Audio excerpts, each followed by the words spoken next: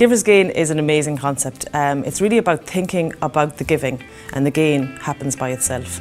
It's really about focusing on the other person, and the business comes back to you in ways that you would never even have imagined. In England, and we moved back to Ireland, and you know, I had a network in Ireland, but it was from my youth. It wasn't necessarily in business. When we moved back, you know, you start up a business and you're waiting for the phone to ring, and it's like not ringing, you know. So we thought, well, maybe we'll look at networking. At the time, we were involved in a very early discipline. At the time, it was coaching in the west of Ireland in 2002, and so not a lot of people necessarily knew what it was.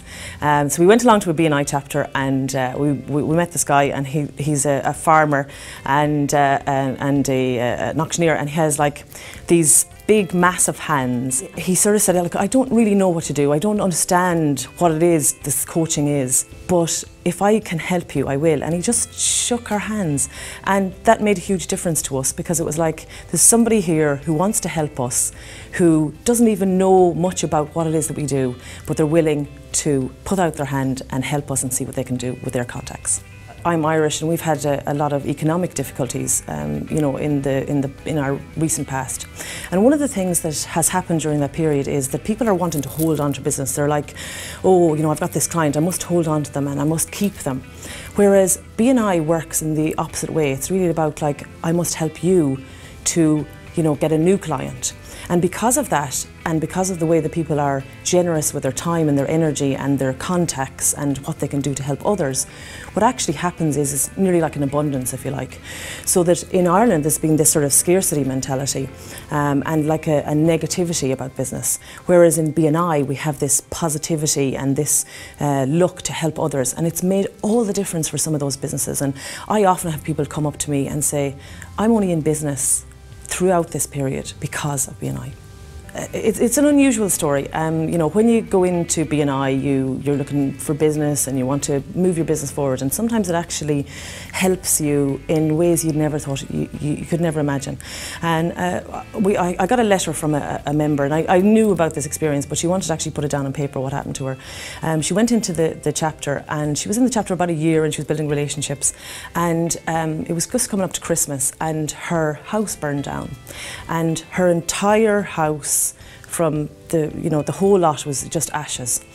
And her chapter gathered round, they got her a new house, they got presents for her kids coming up to Christmas. This was the sort of things that really, you know, were important to her at the time. They raised money in the community. You know, even though they had their own Christmases and their own things to organise, they actually did that for her. And that was actually that was how she got through those initial stages of such a traumatic event happening, because of those relationships that she'd built and what they did for her. We've got this guy in one of our chapters, and he's a painter. His name is Andy, and he's renowned for not wearing his name badge, right?